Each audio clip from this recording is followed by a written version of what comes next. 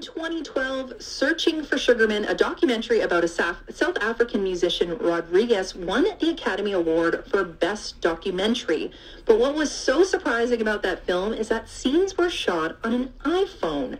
Do you have a teen interested in filmmaking but don't have access to all the fancy technology required to get into film? A course offered by the Winnipeg Film Group will introduce your teen to filmmaking using their smartphones. Ben Williams is the instructor. Good morning. Good morning. How are you? I'm doing all right, keeping warm. So the film industry is constantly evolving. What do you like about filming with a smartphone? Oh, what I love. Actually, it's pretty interesting because back in the day, you had analog film and it was super expensive to develop it. And it was very hard to get into actually at the time. And when the smartphone came out, accessible, everybody has it. And my view is if you can control the light, filmmaking is like painting with light. So essentially, if you have enough light and you can control it, then your smartphone can capture your imagery and do just as good a job as many of the cameras that are out there now. Are people surprised when they find out that you can create whole films using just a smartphone? I think a lot of people know, but then there's a lot of people who don't know. I think it's funny because this has been around for more than a decade or more, because I've been shooting like that for probably close to about a decade. And I just find it interesting when you tell people you can do this and you can do that, and they're like, but what about the most expensive cameras? I'm like, man, get your story out. If you can get your story out, it doesn't matter what the tool is as long as the image quality is decent. And really, it's funny because we always have this thing in the film industry. We always talk about, like, if your sound quality is bad, then, it's less forgiving than a poor video quality. So, yeah. Tell me about the class. What skills will you be teaching? Yeah. So essentially there's a lot that's going to be going on with this class. It's about 9 classes. I'm going to be talking about the independent film community and also the Manitoba film industry, because there's 2 different things there. As an independent filmmaker, basically you have an opportunity to create your own work and kind of put yourself out there as a director.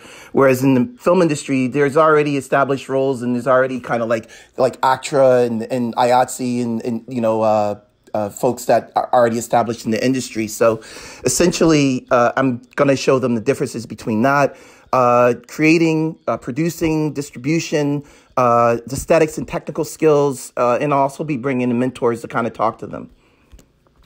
What will the teens walk away from the class with a film under their belt? Will they get a chance to produce anything? Yeah. So one of the cool things, several of the cool things that happens with the students when they come in is that they get to network, number one, which is great. But this is all online, so this is a virtual class.